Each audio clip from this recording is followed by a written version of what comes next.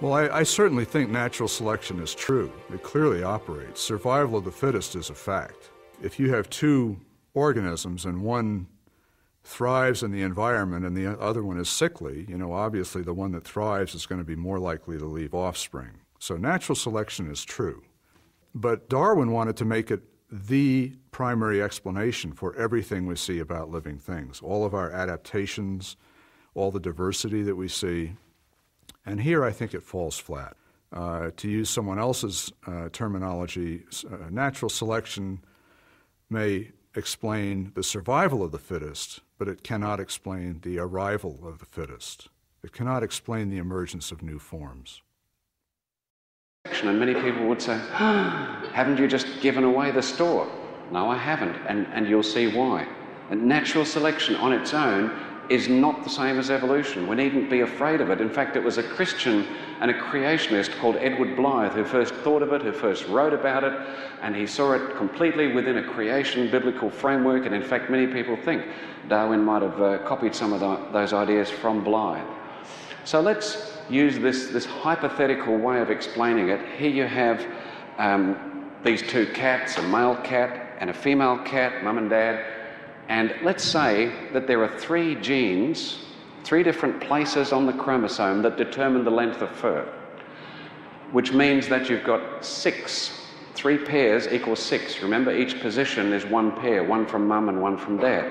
And let's imagine that there are only 2 forms of that gene that determine the length of hair. And I've drawn the ones that are squiggly. They represent genes that spell out, make lots of fur. The ones that are thin like this, they spell out, make hardly any fur. So because each of these cats has 3 skinny ones and 3 fluffy ones, then that sort of averages out and they have medium length fur. Now if 2 cats like that, I call these the Brisbane cats, where it's nice mild climate most of the year, that sort of thing. If they get married, or however you put that, then in their offspring, there are still 6 positions that must be filled. Now, it's a bit like a roll of the dice. There's no conscious choosing going on, but the offspring can end up with any 3 from dad and any 3 from mum. And so you don't need a degree in mathematics to work out that in the offspring, most of them will end up being like mum and dad. They'll end up having medium fur like that. Now, occasionally, some of them will have one more of the furry genes, and so they'll end up with somewhat thick fur. But you notice that when they get an extra thick furred gene, they actually displace, if you like, the possibility of getting as many skinny genes, and so therefore they end up with one less of those thin furred genes, and so on you could go. So you imagine you have hundreds of kittens with all of that variety in them, and you dump them off the back of a truck in a freezing cold Ontario winter.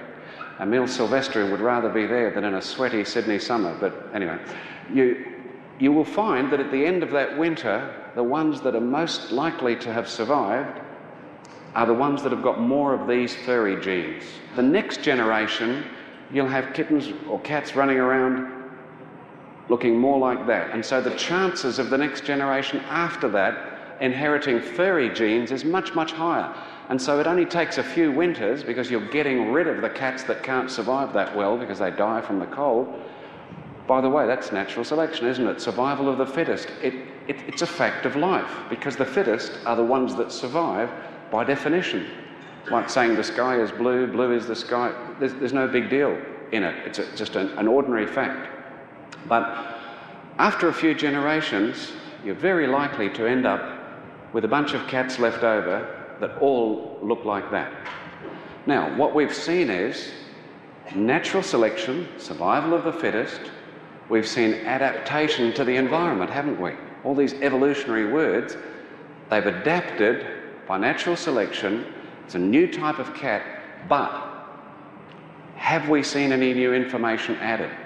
And so if someone shows you a process like this and uses that as an example of evolution, can you see why it's not only irrelevant, it's the opposite of what's required from evolution? Because what's actually happened? Sure, we've seen adaptation, we've seen natural selection, but have we seen any new information created? No. Even more importantly, we have seen information lost. You see, those cats are now specialised for their environment, but they've become specialised through a loss of some of the information, which means, by the way, that they can't evolve any further back in the other direction. Because you see, if you take all of those furry cats and you drop them off in Sydney at a summer super camp in the early stages, they'll all die of heat stroke. Isn't that right? Well, you see the point. You've actually thinned out the information, you've made it less flexible, and can you see how important it is, if God is creating creatures to survive, multiply, fill the earth, to slow down, if you like, the rate of extinction in a decaying, fallen world, it's very important that he gives them a variety of information to begin with so that they can adapt by natural selection in both directions. Some of them will be able to adapt to hot climates, some to cold climates. But the more that adaptation happens, the more specialised things become, the less change you can get from then on. That's why these thick-furred cats can't easily become thin-furred cats, and so on. So let's look at natural selection first. Also sometimes referred to, we like to think of it as genetic variation. We have things called genetic variation. God has programmed into every living creature the capability to be slightly different. Dogs, we have over 200 flavors of dogs, but they're all dogs. We have many different varieties of human beings, but we're all one species. Natural selection. What do we mean by that? Well, we do believe in natural selection. We see it all the time. Natural selection means our ability to adapt to our environment. It also means survival of the fittest. Those are natural selection.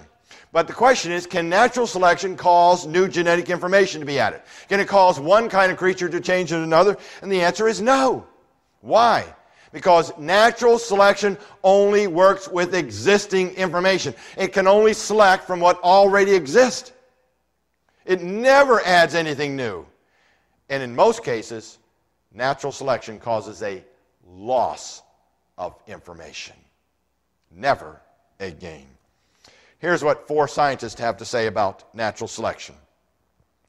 And they state, natural selection can act only on those biological properties that already exist. It cannot create properties in order to meet adaptational needs. In other words, it cannot and does not create new information. In other words, in our textbooks, we're giving misinformation about how natural selection operates. We're leading our students into the belief that it can cause something new to be added, and it doesn't. It only selects from what already exists. Darwin by no means had the same certainty that today's evolutionists proclaim. He wrote in 1887, "Often a cold shudder has run through me, and I have to ask myself whether I may have devoted myself to a fantasy.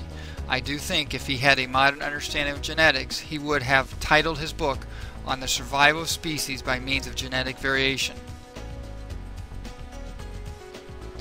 God in His wisdom allowed for genetic variation within each kind of animal to help them survive in a harsh post-fall world, but the price of losing genetic information. Our genetic code limits how much change is possible, and natural selection cannot cause an animal to become a different kind of animal. Once I started to understand the extreme complexity of biological systems, such as reproduction and information storage in DNA, I was humbled and overwhelmed by God's creative powers and wisdom. Realizing I am incapable of understanding a creator with this type of power, I am thankful God has partially revealed Himself through Jesus and the Bible.